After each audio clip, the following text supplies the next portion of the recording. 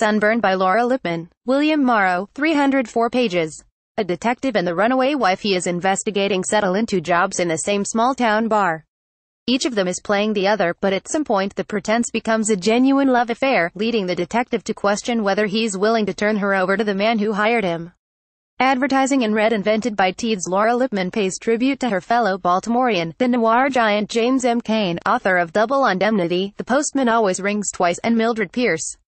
There are elements of all three stories in Sunburn, but the tribute is more to his style and subject matter, duplicity and love.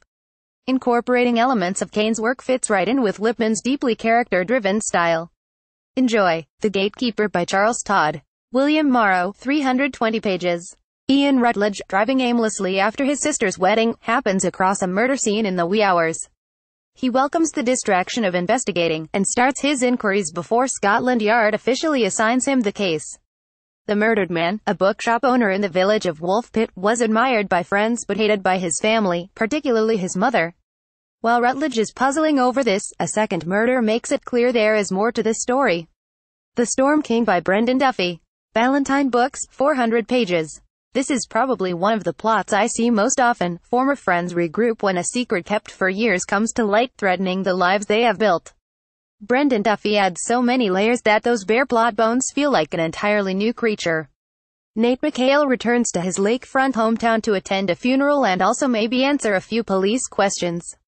We gradually learn that he and his friends were marauders in their teens, using storms as cover for damage that could pass as weather-related, always to people Nate decreed deserved it. Nate was the leader, the Storm King, channeling his rage over the deaths of his parents and brother in an accident he inexplicably survived. Duffy weaves a powerful story from that fateful accident, the friendships that are the teens' refuge from their damaged families, the fabulous wreck they use as a clubhouse, called the Night Ship, and the town legends of the Night Ship's heyday as a den of vice. Fittingly, a powerful hurricane is the backdrop for the return of the Storm King. Force of Nature by Jane Harper. Flatiron Books, 336 pages. Jane Harper's debut. The Dry painted a vivid picture of a drought in Australia, and Force of Nature is another deadly trip into that country's hostile wilderness. A corporate team-building exercise goes wrong when one team gets lost and an executive who impatiently struck out on her own doesn't make it back. Over several days as a search goes on, Aaron Falk, who we first met in The Dry, and his partner try to determine whether the lost woman was targeted for her undercover work investigating the company's business practices.